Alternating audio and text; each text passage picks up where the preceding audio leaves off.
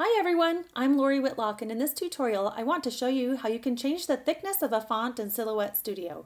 With this technique you can modify those thin beautiful fonts that you have in your library to make them suitable for cutting. The font I'm using in this tutorial is called Stylistics from a font bundle that I downloaded. I will put the link to the bundle in the description. First of all, you can see the graphic that I've completed is here, and I will make this available in my online shop for free at shop.loriwhitlock.com.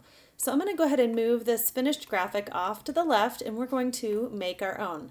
So go ahead and select your text tool here on the left toolbar, and let's type in Merry and Return and Christmas.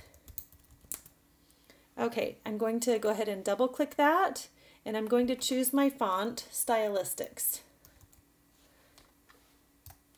Okay, I'm going to make it quite a bit bigger so that you can see it better.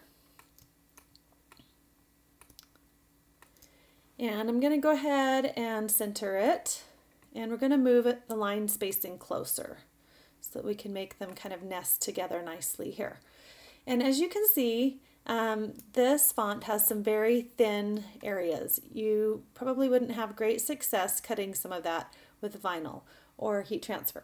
So I'm going to go to my offset window. It's up here at the top, and it's this hexagon shape on the far right. And we're going to offset the path on that text. And obviously, 1/4 of an inch here is too far. So I was testing this earlier, and 0.04 looks about right. And go ahead and click Apply. And you can see how that has actually made the font a little thicker. So we can take our new copy and just move it away for a moment, and we're going to erase our original. And then we'll move our copy back up. And I'm liking how that's looking a lot better. There are a couple of little things that I would do as a designer to make this even better, and that would be to remove these little pieces in the R section. And I don't like how tight the E is here, so I'm going to show you how I would fix that as well. So I'm going to go ahead and release the compound path, and I'm going to go ahead and delete out these little pieces here that I don't want. And then I'm going to zoom in on that E, and we're going to make that just a little wider. So I'm going to double click it to activate those edit points, and I'm going to grab those points, and I'm holding down the Shift key to grab additional points, and I'm going to go ahead and move that over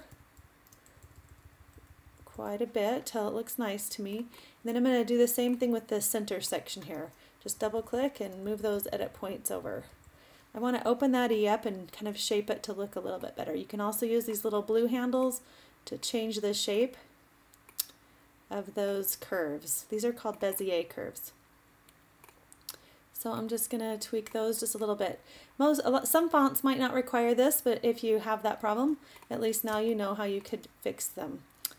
So I'm going to take that Merry, and I'm going to go ahead and group that together, Command G, and Christmas, and I'm going to deselect Merry and group that together, and I'm going to move Merry over just a little bit and make room for the tree that I created.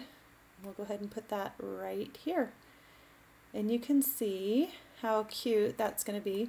And if you want to colorize it, you can just go up to your fill color and choose red. And if you'll notice, that actually took away all the middles of our shapes. We actually have to ungroup everything again and make our compound path. So Object, Make Compound Path.